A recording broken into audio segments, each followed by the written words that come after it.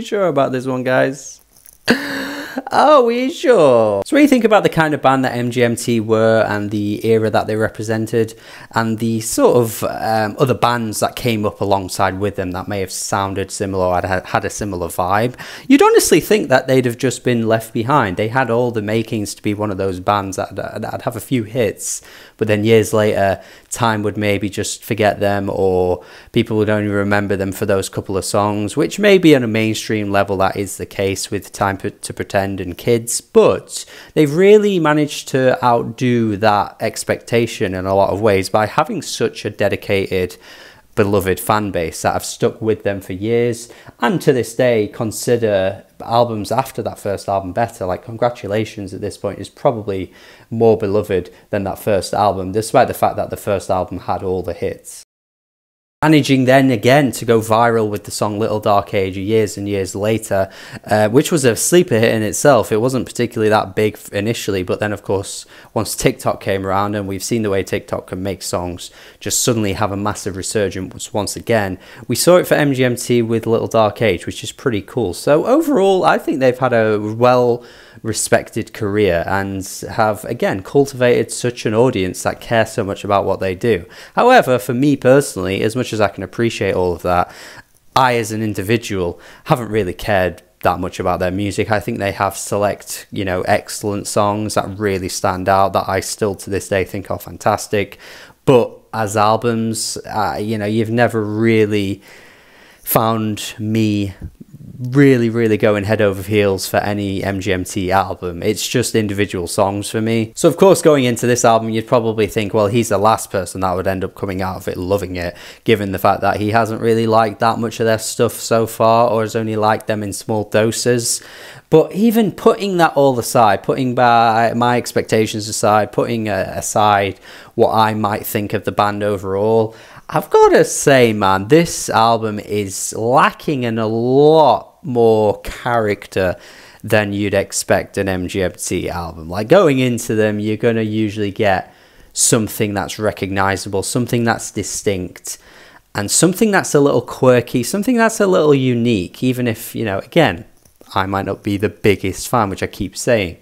That isn't even apparent on this album. Like, all of those distinct qualities that you'd usually get from an MGMT album are just really not there. It is very lacking in character. And you can say, well, they're going for something a little bit different, but in places, to be honest, there's not a huge amount different to what they've done in the past. There are a few tracks that do, remind me of those kind of neo-psych days of what they've given us before.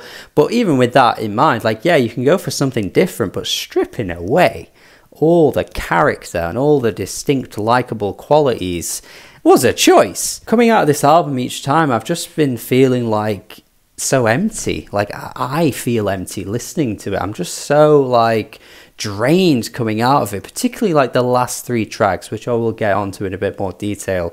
But like, once those tracks are done, I just feel like I'm staring at a wall, just like having everything sucked out of me, because they're just so dire to get through. And I do not remember a time where MGMT ever made me feel like that. It does start off fine, I guess. I mean, there's been a lot of love for the track Mother Nature, which I've not really been the biggest fan of. I think it's fine. I think it starts a little flat, to be honest with you, but once you kind of get to that, instrumental breakout towards the end, or it's not really a breakout, but it kind of flourishes a little bit more once you get towards the end of the track, and it's a little bit more enjoyable. It's a little nicer on the ears. It does again feel like the album is a little bit more inspired in these moments. And then of course you got Dancing in Babylon too, which has Christine and the Queens.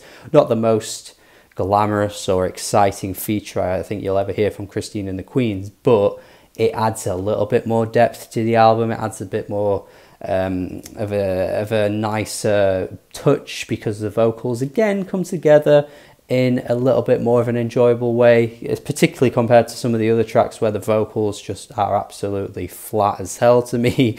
But at least these 2 tracks offer a little bit more. The sort of Billy Joel feel to Dancing in Babylon is quite nice too. And then of course you got that kind of like psych dance meld of instrumentation towards the end of the track with the I love you repetition thing that comes up.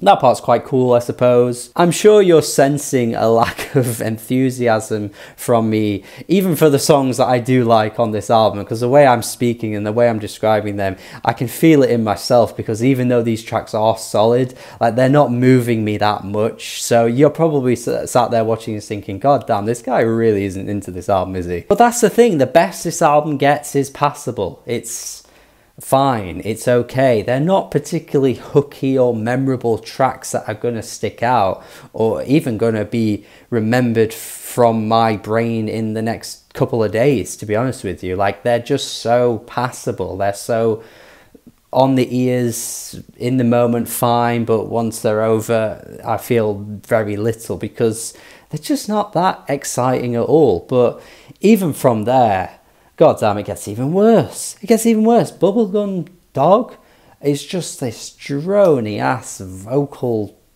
crap thing that he's got going on here, where he's like drawling out every single line, and it just feels like everything is just going on for eternity. It reminds me a lot, honestly, of someone like Mac DeMarco, who I'm not the biggest fan of either. So there you go. Mac DeMarco's taken shots in this friggin' review as well. But that kind of vocal style, the drawly, kind of druggy, vibey approach that Mac DeMarco takes is very reminiscent here as well. And yeah, maybe I'm just not the kind of chill guy that you come across at parties that listens to this, probably with a mustache too. I feel like that's the kind of guy that likes this. Not to hate on anybody who likes this, by the way, or the audience of the people that do enjoy this kind of music at all. I just feel like the kind of prototype dude that listens to this and recommends Mac DeMarco and probably offers some drugs at a party is the kind of guy that's going to come out of Bubblegum Dog and be like, oh man, when you're high, this song is the best thing ever. You've Got Nothing changes.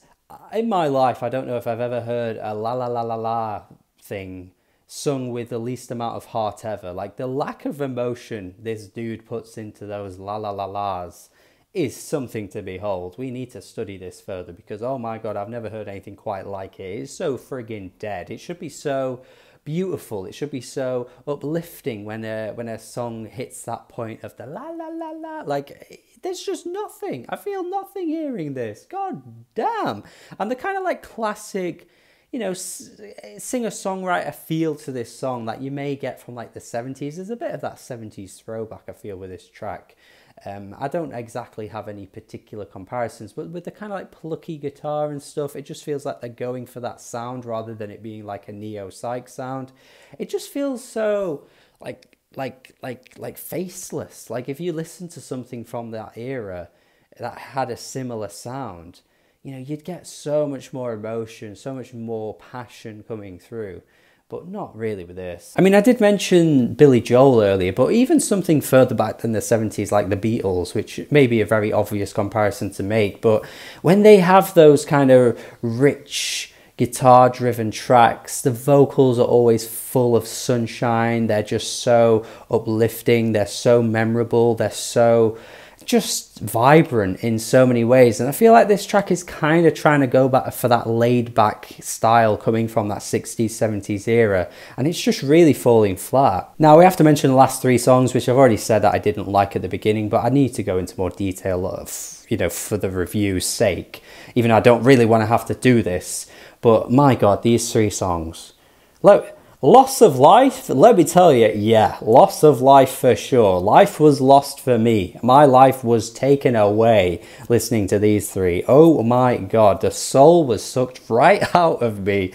Oh Jesus Christ, these songs are so dead. Frady's song, are you kidding me? The most flat, lifeless song I can remember in a long time. Hate this shit, man. Just left me so empty listening to it. Good God. Yes, I Can Sing to You Every Night, I think he says on the track. No, thank you. No.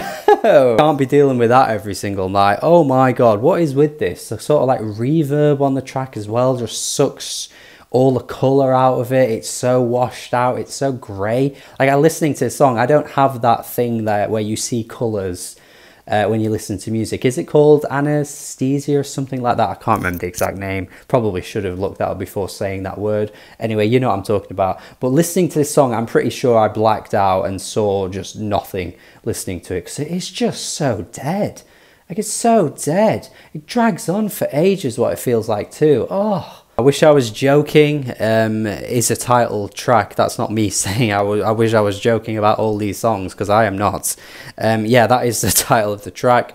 Just, again, really feels like the vocals are testing my will to live on this one, especially when it hits that point where he's like, here's the thing about drugs. It's like, why are you telling me on this? Why are you going into the... It's like, oh, the instrumentation's like also spacey, and like it's got these goofy warbles as well. Oh god, the repetition as well of I wish I was joking that he says over and over again is so bloody monotonous too. It's just a really, really tepid song that has some touches and flickers of like neo-psych sounds, but oh, it just doesn't do enough for me to keep me invested at all. And then the final track, Loss of Life, yeah, I mean, again, just really, really uninspired to me. I don't know what happens to these last three tracks, because like I say, I wasn't that keen on some of the others early on, but there was a bit more to them. There was a bit more meat on the bones with the instrumentation. But this song doesn't really get going until like the final minute, where you've got the instrumentation that kind of starts to get a bit whacked out in a really odd way. But yeah, it just comes a little too late. It's a bit random as well that the song ends that way. Doesn't really feel like the track built up to that either.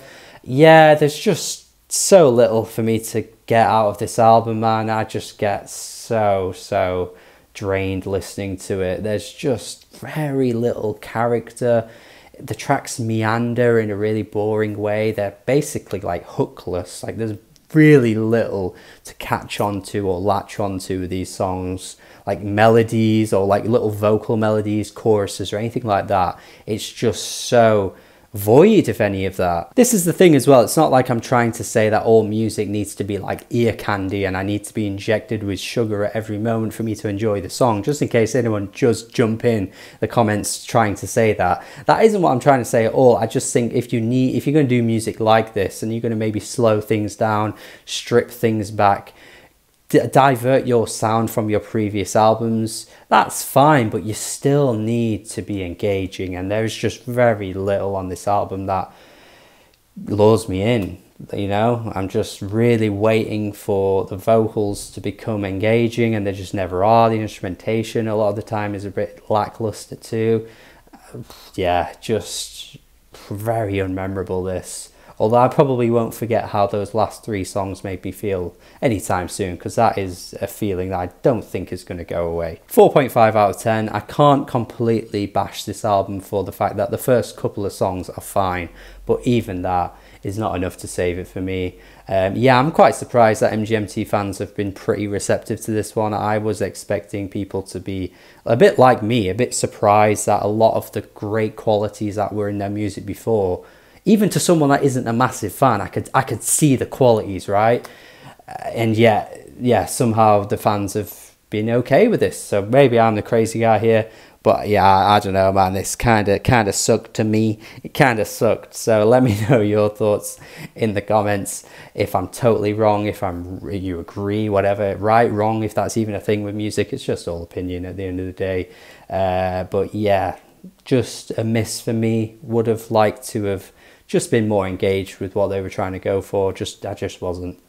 Tell me your thoughts, subscribe, check out my Patreon, support me over on there, like the video, share it around, hit me with a request to review at some point as well. Have a good day, goodbye.